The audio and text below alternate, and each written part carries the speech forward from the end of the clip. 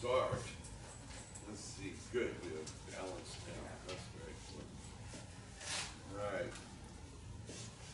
Well, I'll give a few more microseconds here. That clock is off. No, it's really not. It's perfect. It's very confusing when it's reading the right time. I'll go by this timing, yeah. You don't expect it. They're keeping you on your toes. I know. I know. I'm sure Clint did that just to. Something today, I even went to bed for breakfast. I went to breakfast at the VFW. Oh, yeah. And so everybody's late. Oh, yeah? Late, the cashier is late. The only one that wasn't late was something people put in their car. Yeah. Yeah. Well, you know what you call when you have breakfast for two people? No, you know, let's see. If you eat for two, No, if there's breakfast for two people, you call it. You're videoing that already? Hello, Tim. Hey, brother. That's the kind of stupid jokes I make in Spanish. For one person, it's desayuno. But if it's for two people, it's desayunos. That's a good one. I never heard that before. Yeah, desayunos is for three people. So you go to a restaurant and say, buenos dias, desayunos. Three. And you'll see the person. You'll see the person's ahead. What? Sam, did you get that? Thank you. No. Turn the hearing aid up. he's not hearing that. He's Okay. not here. That's good. All right. Well, okay, now we're here, more or less. Okay.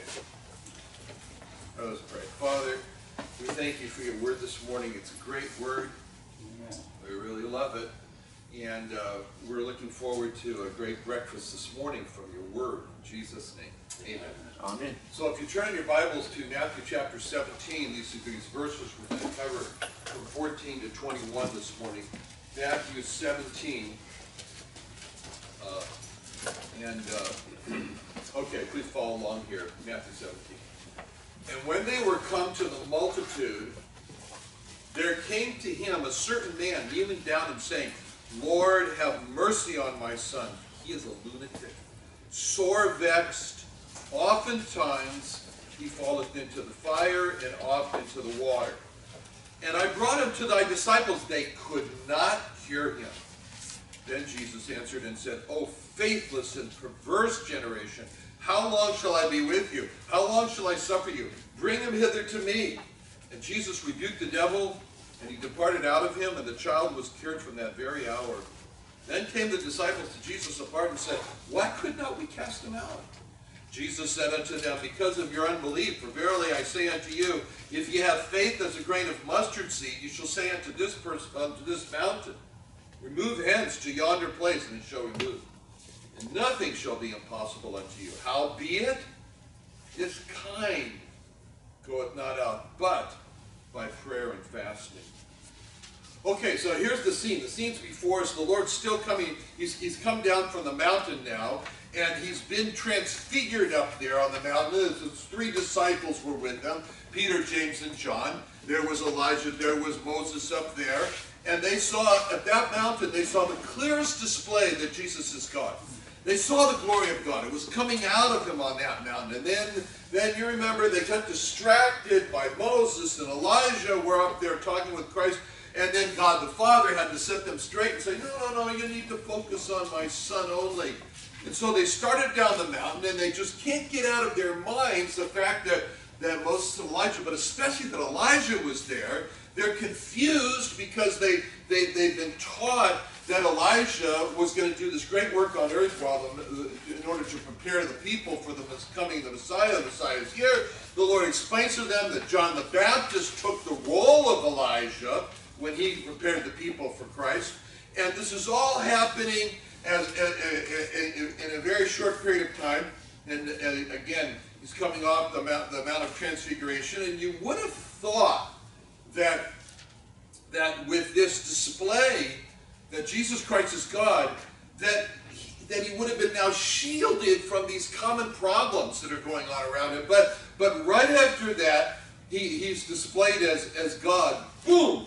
here comes this father, and he's got this problem of this son, and just that whole sequence of everything, it just shows that God in his greatness, he doesn't isolate himself from these problems. He doesn't insulate himself. You know, because the Bible says in 1 John 3:5, he uses this wonderful word, you know that he was manifested to take away our sins, and in him is no sin.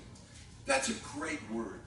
Manifested. In the Greek, it means to make to appear, disclose. And this is Jesus on the Mount of Transfiguration. He is manifested that he is God, in God himself. On the Mount of Transfiguration, the fact that Christ is God was disclosed. It was seen. And right after this disclosure comes this distraught father.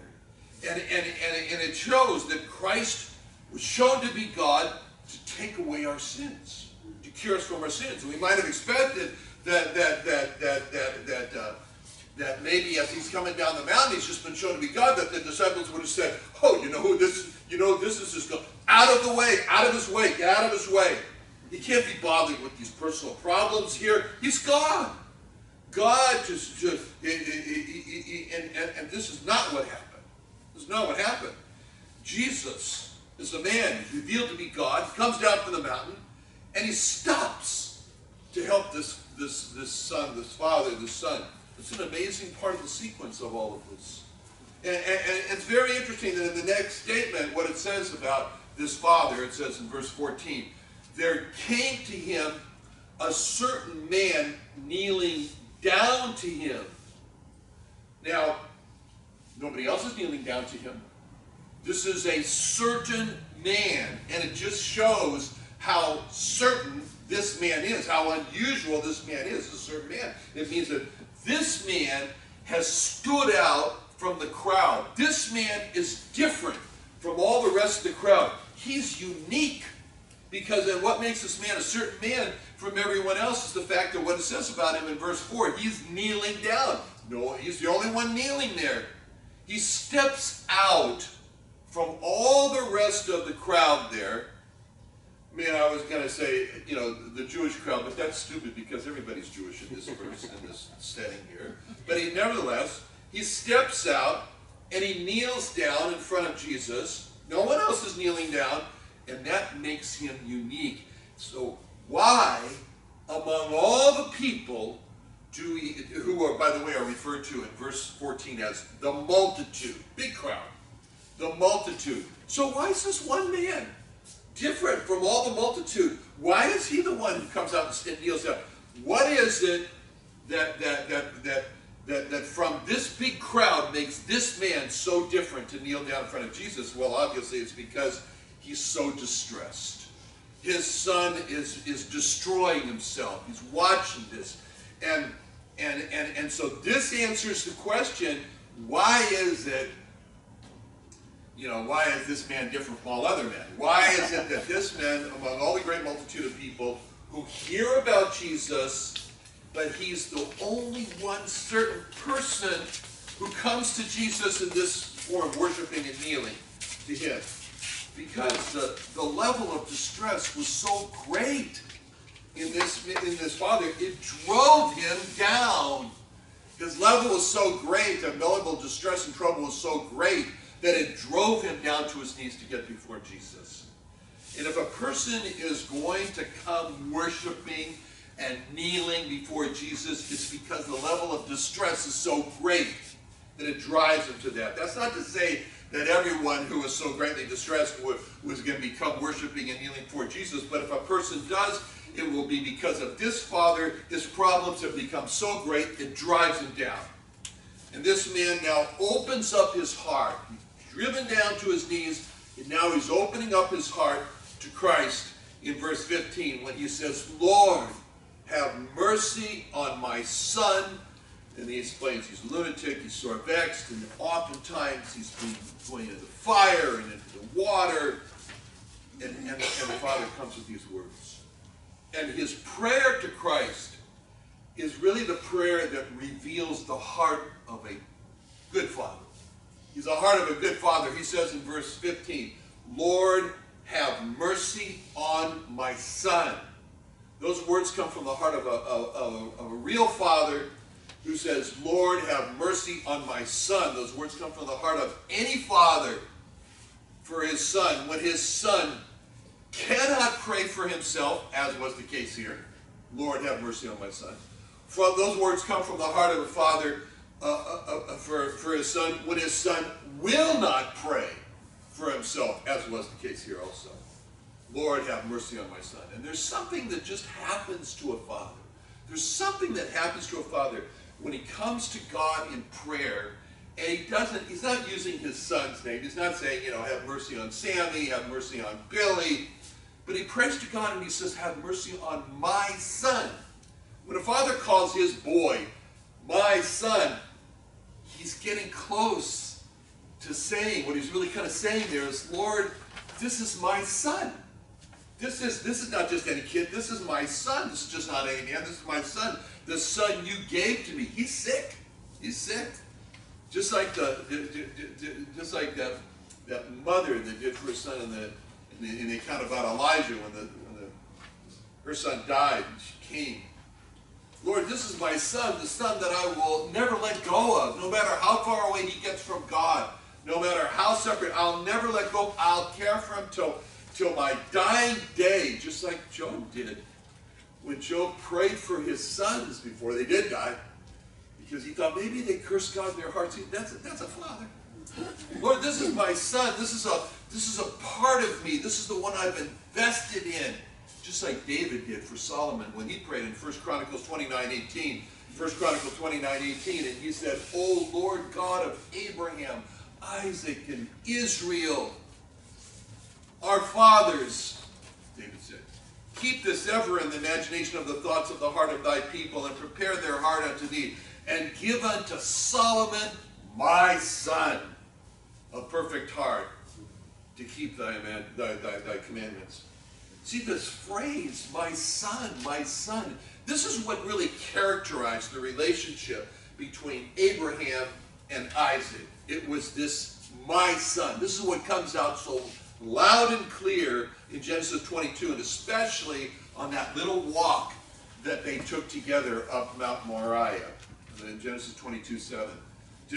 Isaac spake unto Abraham, his father, and said, my father. He said, here am I, my son. And he said, behold the fire and the wood, and where is the lamb for a burnt offering? And Abraham said, my son. God will provide himself a lamb for a burnt offering. So they went, both of them, together. I mean, when it comes to investing in a son, really putting your heart into a son, there's one book in the Bible. There's one book in the Bible that has the words, my son, more than any other book in the Bible except for Genesis. And that book is, do you know what that book is? Anybody got an idea? What? John. It's a book of Proverbs. Proverbs. You're surprised, aren't you? It's a book of Proverbs, because if you want to really understand the book of Proverbs, then you got to look at it as the words of a father and a mother to their son. That's what the book of Proverbs is all about. The book of Proverbs is a book of the heart of a father and of a mother towards the son. And that's why you got these verses in the book of Proverbs right off the bat. Proverbs 1:8, Proverbs 1:8. My son, hear the instruction of thy father, and forsake not the law of thy mother. Proverbs 1:10, again, first chapter, verse 10. My son, if sinners entice thee, consent thou not. Proverbs 5:20, and why wilt thou, this is getting very personal, but they're telling him, why wilt thou, my son, be ravished with a strange woman, and embrace the bosom of a stranger? Proverbs 6:20, my son, keep thy father's commandment, forsake not the law of thy mother. And then the mother really is talking to the son when she says in Proverbs 31, toward the end, Proverbs 31:2, what the son of my, what my son, and what the son of my womb, and what the son of my vows. Give not thy strength unto women, nor thy ways to that which destroyeth kings. Now, the father now, he comes to Christ and he explains his dilemma. He says, my son's a lunatic. He's sore vexed. He's falling in the water. He's falling in the fire.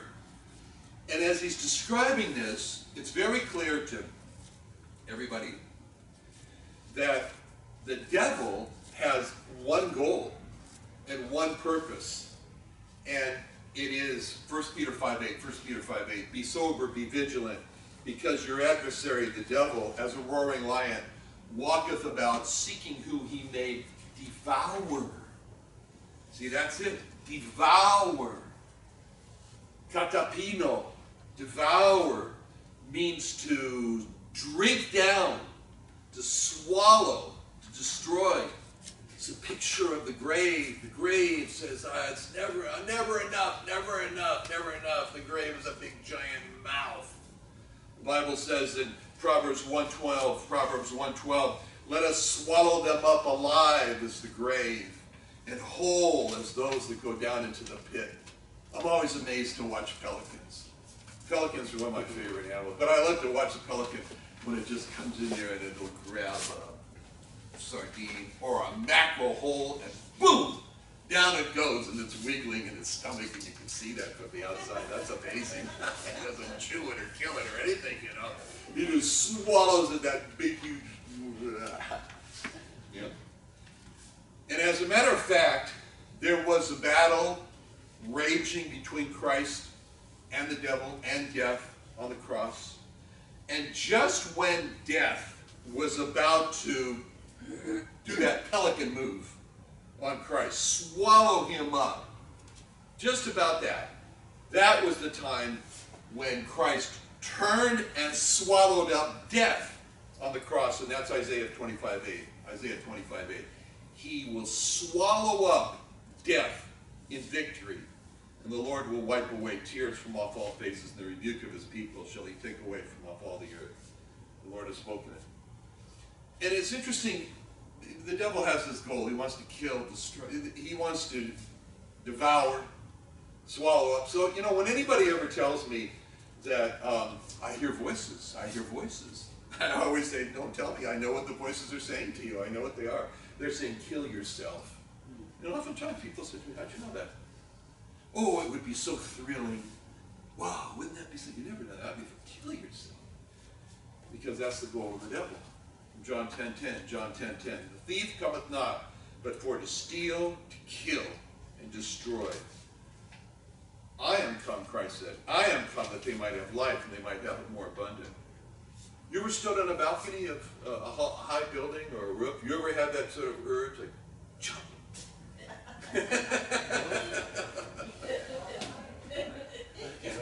Oh, you're not alone. Just jump. Oh, the thrill of it. Banister's not that tall. Right? Christ the Redeemer statue. The devil says jump. My cousin Tom Cantor did that. The Father told the Lord Jesus that his son was sore vexed, and there's actually more details about this account in the book of Mark. In Mark 9:17. And one of the multitude answered and said, Master, I have brought unto thee my son, which hath a dumb spirit, and whensoever he teareth them, and foameth and gnasheth with his teeth, pineth away. And I spake to the disciples, and they should cast him out, and they could not. He answereth and said, O faithless generation, how long shall I be with you? How long shall I suffer you? Bring him unto me. And they brought him unto him. And when he saw him, straightway the spirit tear him, and he fell on the ground and wallowed foaming. And he asked his father, How long is it ago since this came unto him? And he said, Of a child. And oftentimes hath cast him into the fire, into the waters, to destroy him. But if thou canst do anything, have compassion on us and help us. Jesus said unto him, If thou canst believe, all things are possible to him that believeth. And straightway the father of the child cried out and said with tears, Lord, I believe, help thou mine unbelief. When Jesus saw that the people came running together, he rebuked the foul spirit, saying unto him, Thou dumb and deaf spirit, I charge thee, come out of him and enter no more into him. And the spirit cried and rent him sore and came out of him, and he was as one dead, insomuch that many said, he is dead. But Jesus took him by the hand and lifted him up, and he arose. And when he was come into the house, his disciples asked him privately, why could not we cast him out? And he said unto them, this kind can come forth by nothing but by prayer and fasting. So the Father tells the Lord, how he feels so helpless. He just sits there and watches his son go into an epileptic fit. And if you've ever been around a person who has gone into a grand mal epileptic fit, epileptic attack, you know how helpless you feel. You can't, maybe you get a towel, stick it in his mouth so he doesn't bite his tongue off. That's about it. You can do nothing to get that person out. You just have to wait it out. And the Father describes his son foaming at the mouth and grinding his teeth down and throwing himself into a fire and getting burned and in water. And they try to rescue him from drowning. And they say he's shriveling up. All of this is causing all of him to shrivel up, pining away to nothing. And the Father feels absolutely helpless. He's so desperate. And he further explains to the Lord, in Luke, there's another passage about this. In Luke 9:38, behold, a man of the company cried out, saying, Master, I beseech thee, look upon my son, for he is mine only child, and lo, a spirit taketh him, and he suddenly crieth out, and it teareth him, that he foameth again, and bruising him, hardly departeth from him, barely leaves him. This is the Father's only child. So the Father, kind of like Abraham with his only son, with Sarah, Isaac, and when God described Abraham's son to him, when God described Abraham's love for his only son Isaac, he used words in Genesis 22:1. Genesis 22:1, it came to pass after these things that God did tempt Abraham and said unto him, Abraham, he said, behold, here I am. He said, take now thy son, comma, thine only son, Isaac, comma, whom thou lovest, and get to the end of the land of Moriah and offer him there for a burnt offering. So when God told Abraham, he called Abraham to sacrifice his son Isaac, God told Abraham that, in essence, God said to Abraham, Abraham, I understand how Isaac is your only son. Abraham, I understand how all of your love is focused on this one, on Isaac. I know that. He says, take now thy son, Genesis 22:2. Take now thy son, thine only son Isaac, whom thou lovest. Well, this is his father with this son. This is his only son. It's his only child. And he loves him, and he feels all the pain when his son goes through these epileptic fits and destroys himself. And the Father, he doesn't say, help my son. The Father didn't use the word him when he asked for help. The Father used the word us. And that's so important. He says in Mark 9:22, have compassion on us and help us. He says, he doesn't say have compassion on him. Of course, he wanted him to have compassion on him.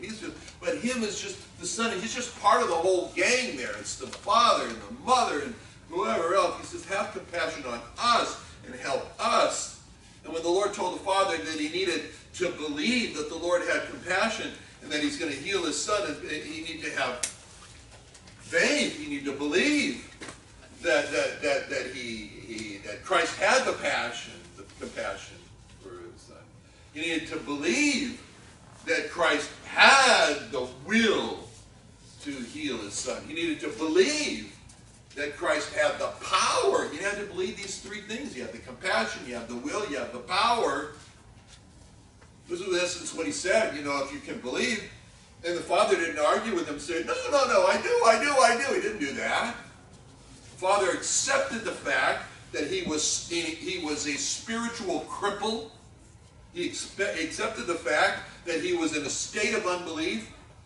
He didn't have the sufficient belief in the power and the compassion and the person of Christ. He didn't have that. And he cries out to Jesus to help him. because the Father accepted from the Lord that he needed help as much as the Son needed help. When he replied in Mark 9:24, straightway the father of the child cried out and said with tears, Lord, I believe, help thou mine unbelief. That's one of the greatest prayers of honesty. It's just being just totally bare, naked, honest in the Bible of a man who accepted from the Lord this rebuke for not believing in the compassion, the will, and the power of Jesus to rescue this desperate son.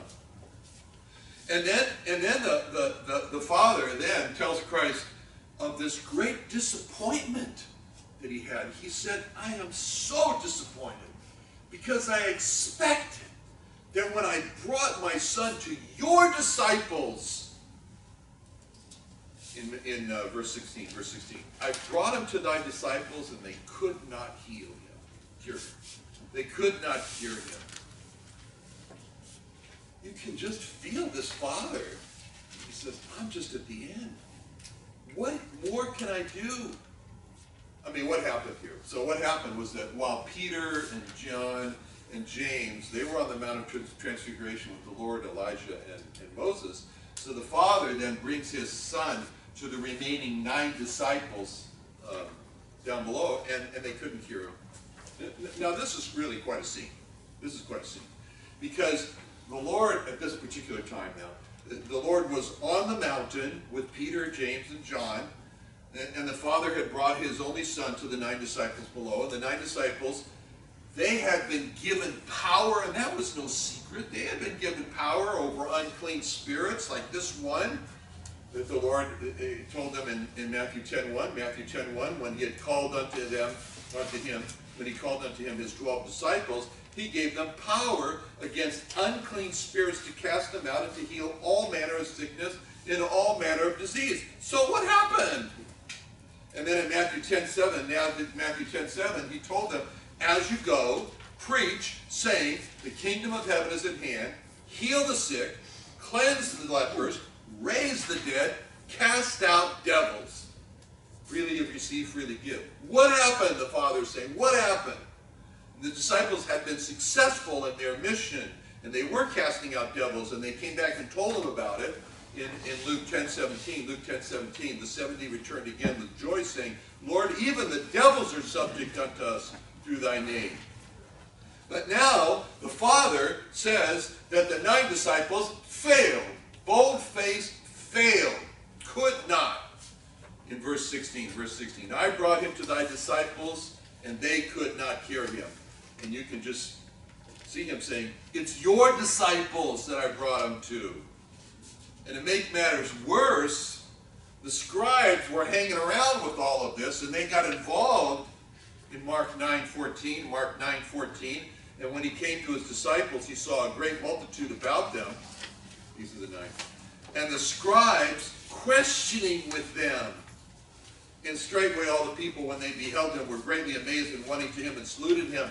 And he asked the scribes, what question ye with them?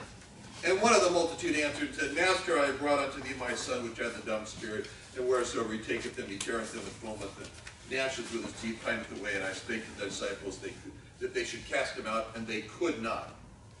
So, the Father brings to the 9 disciples here his troubled son for them to cast out this devil, and the 9 disciples fail, period. Cast him out. And then move in the scribes who've been hanging around the fringes, and they begin to question the disciples about, well, how come you couldn't cast out this one, huh, buddy boy? Why couldn't you cast him out? And you can just imagine the questions that are coming from these scribes. Well, boys, maybe your master said that all power was given unto him, and you got a special power to cast out devils. Well, here you are with the devil. You can't cast him out. You can't do it. You failed. What does that tell us? What does that tell you? Does your master really have all that power given to him? I mean, you could not cast out this devil. Does your master really have the ability to give you that power that he says he has? You just failed to cast out this devil. You sure? You sure you're following the right rabbi? Maybe not. Don't you want to reconsider your decision that you've made to follow Jesus? Isn't it really time for you boys to give up this Jesus stuff and come back to the synagogue where you belong? Isn't it? That's how the scribes were questioning the disciples, and the Lord saw these scribes in their critical mode, and so he comes in Mark 9:16, and he asks the scribes, what question ye with them? And the scribes don't answer. They don't answer. They don't have to answer because they've done their work of injecting the venomous thoughts of doubt into the minds of the 9 disciples, just like the serpent did when he injected his venomous doubts into the mind of Eve, and then he slithers away. In Genesis 3:4, the serpent said unto the woman, you shall not surely die, for God doth know that in the day ye eat thereof, then your eyes shall be opened, and you shall be as gods, knowing good and evil. And the serpent and the scribes did not have to answer, as they knew, the serpent and the scribes knew that the power of the venom of doubt that they had injected into their prey, that it would do its work of destroying faith after they left the scene. So when the Lord came to the disciples and asked them, when the Lord came to the scribes and asked them what they were questioning his disciples about, they don't say a word. But the father of the boy speaks up in Mark 9:16. He asked the scribes, what question ye with them? And one of the multitude answered and said, Master, I have brought unto thee my son, which hath a dumb spirit. So this sets the scene here of this faithless questioning scribes. See, they were the faithless questioning scribes. Here was the half-believing desperate father, and here is the demon-possessed son, and here is really the discouraged 9 disciples. That's what you got here. You got a scene, that's your scene. So to the faithless questioning scribes, the Lord says in verse 17, Jesus answered and said, O faithless and perverse generation, how long shall I be with you? How long shall I suffer you? To the half-believing, desperate father, the Lord says in Mark 9:23, Jesus said unto him, if thou canst believe, all things are possible to him that believeth.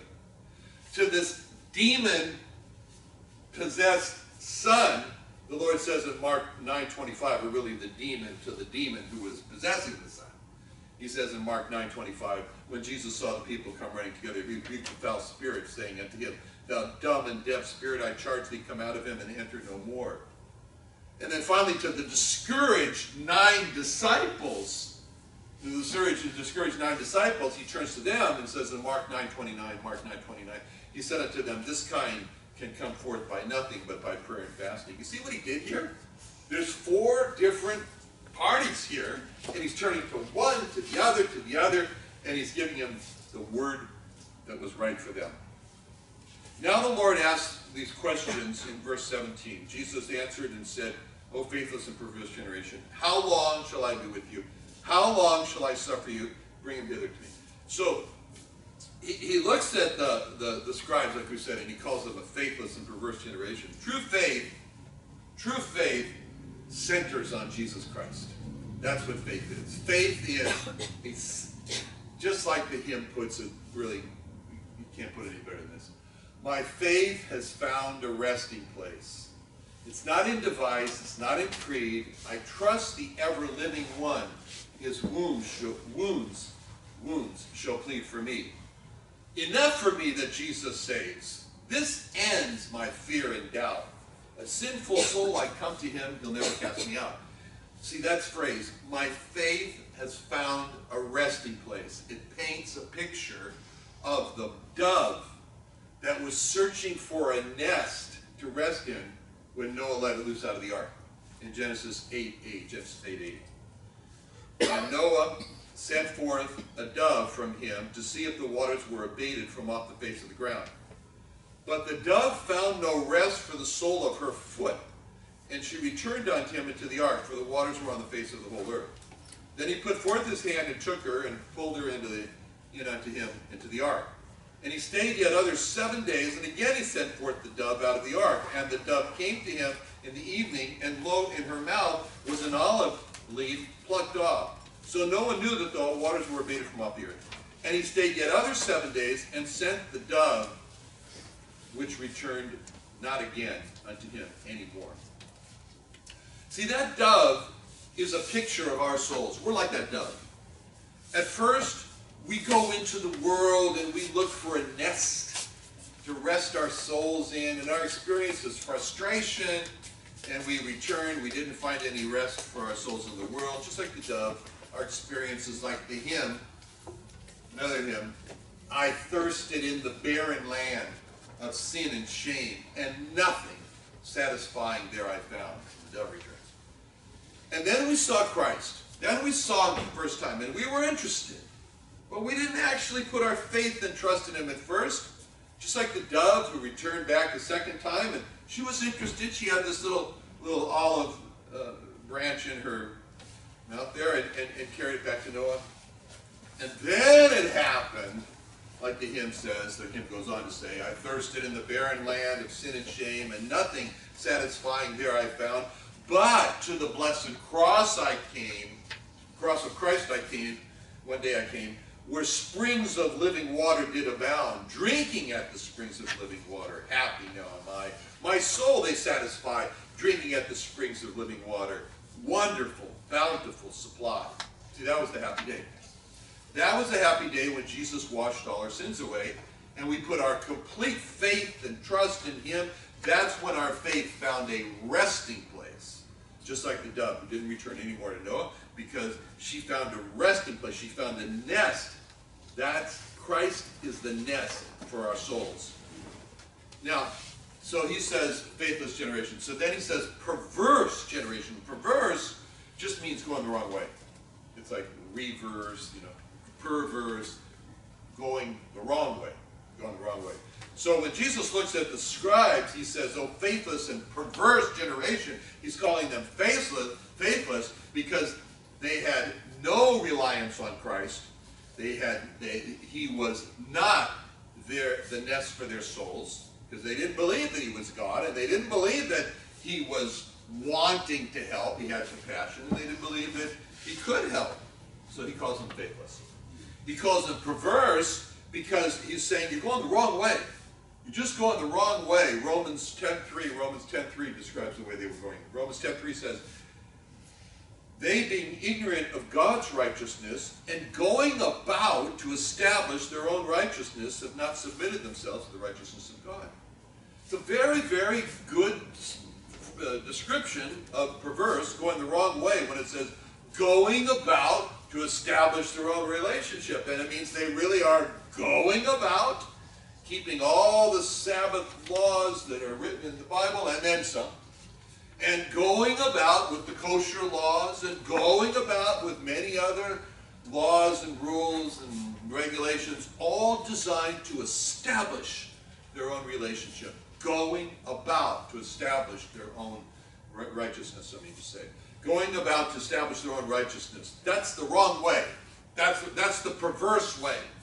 Because a sinner needs salvation through faith, not an establishment of a self-righteousness through works.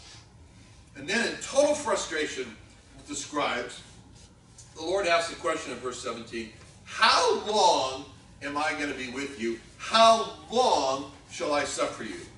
And by asking those questions, how long shall I be with you, the Lord is asking how long that he should be with them, because the scribes were showing no evidence at all at starting to respond to Christ, starting to come to Christ. And so he's asking, how long am I going to suffer you?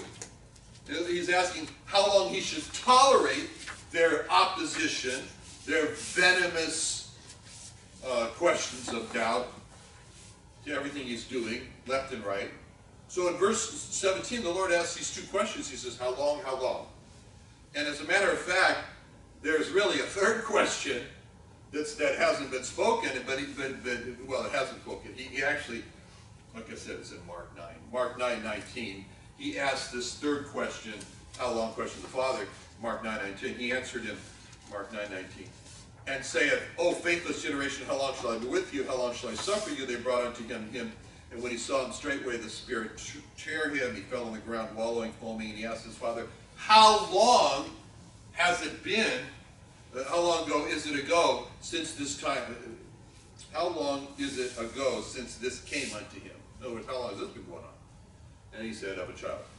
So the third question, the third how long question was, how long has the boy been in this state? How long has this been going on?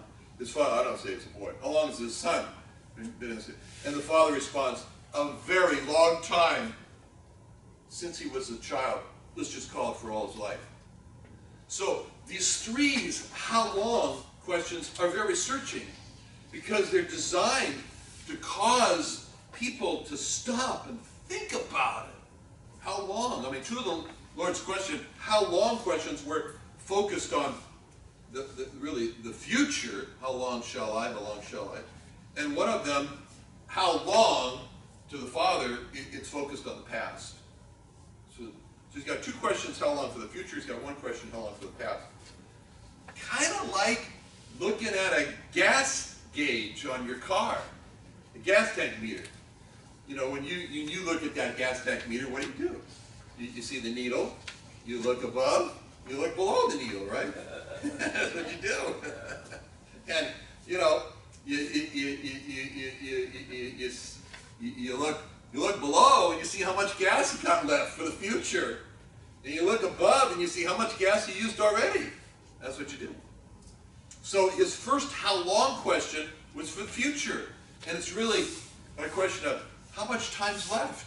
How much time's left? Where he asks those scribes are lost, and he asks those lost scribes, like he asks every person, how much more time do you think you have that I'll be here with you and you'll have an opportunity to come to me, to accept my invitation and become a child of God?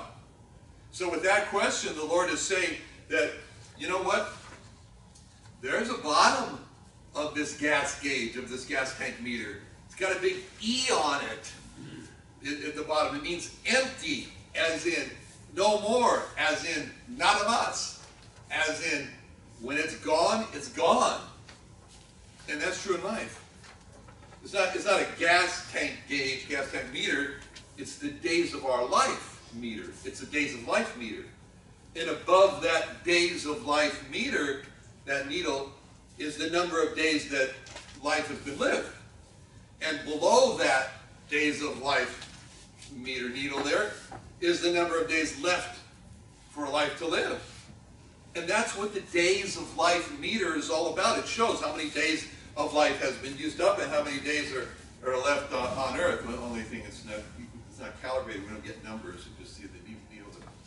And at the bottom of that days of life meter, there's not an E, there's a big D. It stands for die. And the Bible is referring to that days of life meter in Hebrews 9:27. Hebrews 9:27, when it says, it's appointed unto men once to die, the D. And after this, the judgment. And can you imagine a person who gets into a car and just drives that car and never looks at the gas gauge? You know, and then all of a sudden, the car stops, he's surprised, and he says, what happened? You know, and then he looks at the gas gauge and he sees the needle's on E, it's on empty. And then he said, oh, I should have been looking at the gas gauge. Right? Because when you're focused on the gas tank meter, you think of where you want to go with that limited amount of gas, right, in the tank. And you don't drive around in circles and then try to figure it out, because you got a limited amount of gas in the tank. And so a driver, he gets taught from the beginning, he says, you keep your eye on that gas tank meter, because you're going as far as that gas is. And in the same way, the Bible says we need for God to teach us to keep our eye on the days of life meter. In Psalm 90, verse 12. Psalm 90, verse 12. So teach us to number our days, that we may apply our hearts unto wisdom. And this is what the two questions of the Lord is all about when he asks the scribes in verse 17, how long shall I be with you? How long shall I suffer you? And with these two questions, the Lord is teaching the scribes, look at the days of life meter. and see how long you have an opportunity to come to Christ and be saved from your sins. And see how much time you have left. And in those two questions, Christ is asking, really, he's asking, why? Why? Why have you not come to Christ to be saved from your sins? What are you waiting for? Asked Jehovah Jesus in Ezekiel 18:31. Ezekiel 18:31. Cast away from you all your transgressions, whereby ye have transgressed, and make you a new heart and a new spirit. Why will ye die, O house of Israel? And then in Ezekiel 33:11, say unto them, as I live, saith the Lord, I have no pleasure in the death of the wicked, but that the wicked turn from his way and live. Turn ye from your evil ways, for why will ye die, O house of Israel? Dying without Christ, being cast into hell to suffer for eternity is 100% totally unnecessary, because God has done something that it doesn't have to be. Deuteronomy 30 verse 9. Deuteronomy 30 verse 9. God said, I have set before you life and death, blessing and cursing. Therefore, choose life, that both thou and thy seed may live. It is so unnecessary for a person to die without Christ and be thrown into hell. It's so unnecessary. So the question comes with this how long and why is, why not come to Christ? How long are you going to not come to Christ? Just like Elijah asked Israel in 1 Kings 18:21. 1 Kings 18:21. Elijah came unto all the people and said, how long halt ye between two opinions? If the Lord be God, follow him. But if Baal, follow him. And the people answered him not a word. That's the worst answer that a person can give. The people answered him not a word. That's the worst answer a person can give to the question, how long before you accept Christ? And the worst answer is, not yet. That's the worst. Because it's the worst answer for a person can give to the question, why not come to Christ now? And the worst answer is, not yet. And the Lord asked the father of this demon-possessed boy, he said, how long is it since this came unto him? He said, of a child. And the Lord looked at the boy and then asked the father, he says, how long has this boy been in this state, or this man, or wherever it is? It's really a question, how long has all this suffering been going on? How long have you been doing this? How long? A believer starts out his life in Christ, and he's got the bloom of his first love. He's really in love with Christ, and the Bible is like alive. That's a hot book, you know. And prayer is, it's so fervent, and it's purposeful, and it's intention. You listen to him pray, and you think that God is standing right in front of him, and you lay it all out there. And answers to prayer, he's on the search every day. He's looking for these answers to these prayers. And when he finds them, he's so exhilarated with the answer. And Sunday, that's the best day of the week. That's church. That's the way it starts out. But then it's, I'm a little too busy to read the Bible today. Tomorrow. Prayer, I'll pray later, just not right now. Sunday again, do I have to go to church? And then those days in that state, they morph into weeks. And those weeks morph into months. And those months morph into years. And the Lord asks the same question. How long? How long since you left your first love? Just like the hymn says, the old hymn, old song. How long has it been since you talked with the Lord and you told him your heart's hidden secrets? How long since you prayed? How long since you stayed on your knees till the light shone through? How long has it been since your mind felt at ease? How long since your heart knew no burden? Can you call him your friend? How long has it been since you knew he cared for you? See, that's all these how long questions. Well, at this point, everything has failed for the father. His son has not gotten better on his own. He hasn't grown out of it. The disciples have not been able to cure his son. He's in a real state of depression and desperation when he comes and kneels down before Jesus. And now he gets this one simple instruction in verse 17. And it's like, that's it. And it's, bring him hither to me. That's it. It's the same thing, Mark. Bring him to me. Bring him to me. It's just so simple. Just bring the boy to you. Bring the son to you. This demon-possessed son. Bring him to Jesus. Bring him to Christ. It's the one simple solution that was the remedy. It's the one simple solution in our lives. Just bring to Jesus. And it was also quickly over. It's amazing. So long, but verse 17. Jesus rebuked the devil and he departed out of him.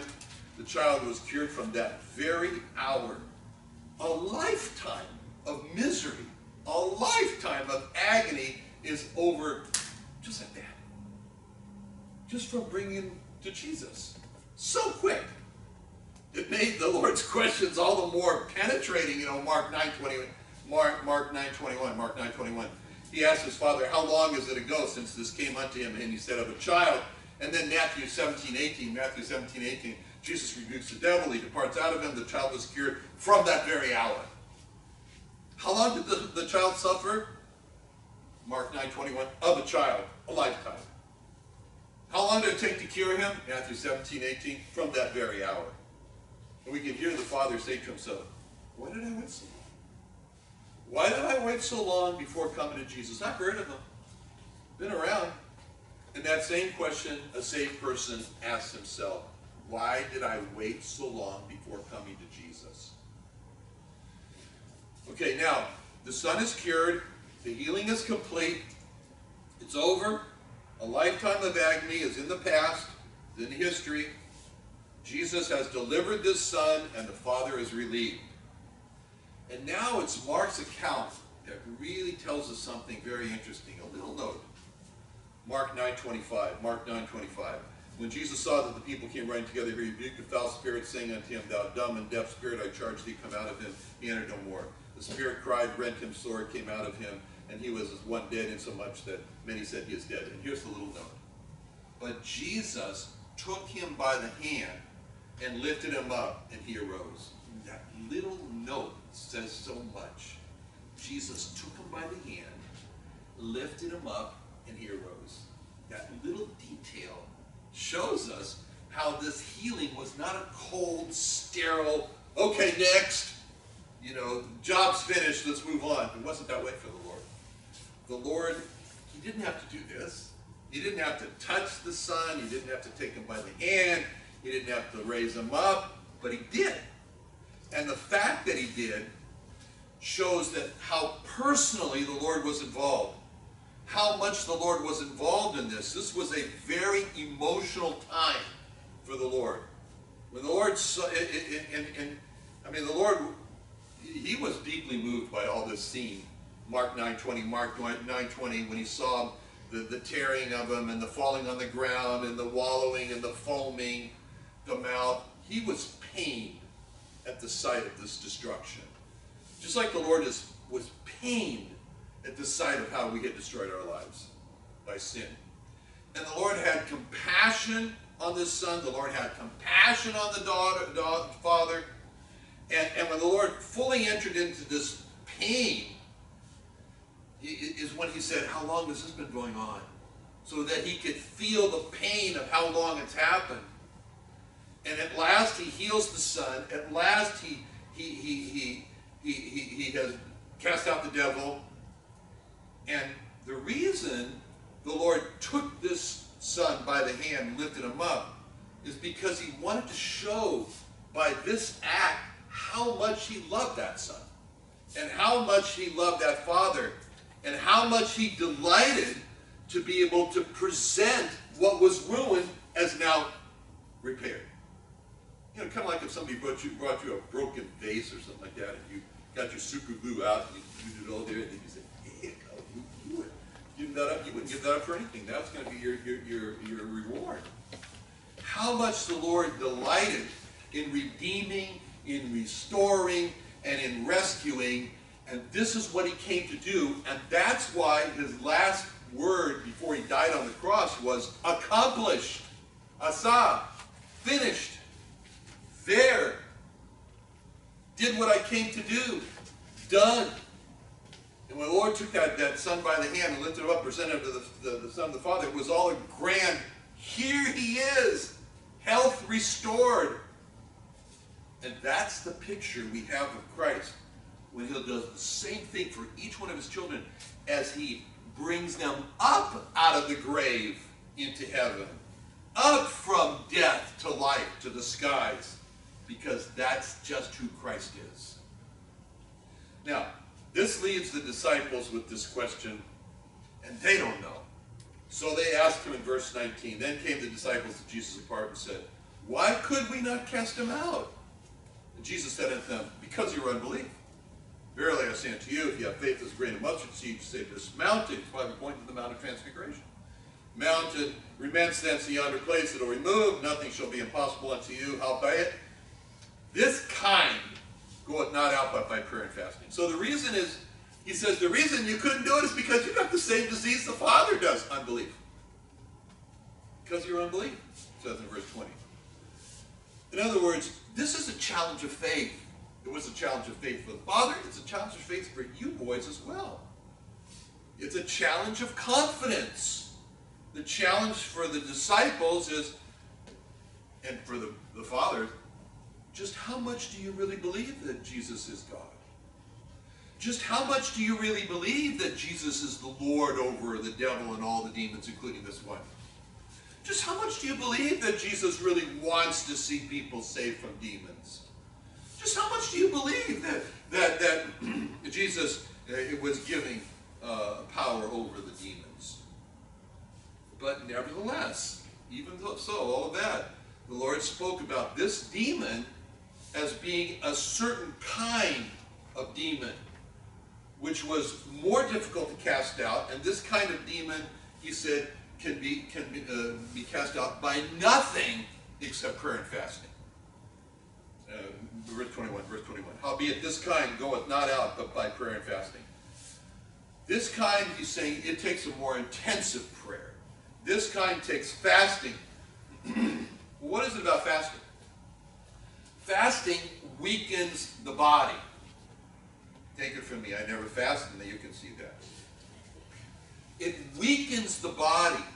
It makes a person less reliant on self and more reliant on God. That's what fasting does. Now, we don't know about all the different kinds of demons and what he's talking about, and we don't need to. All we need to know is that whatever kind of demon this was and whatever kind of problem we may have, the remedy is always the same. And it's verse 17. Verse 17. Bring him hither to me. Let me do it. Let's pray. Father, thank you so much for our Lord Jesus. Thank you for sending him. Thank you we get to see him, be thrilled by him.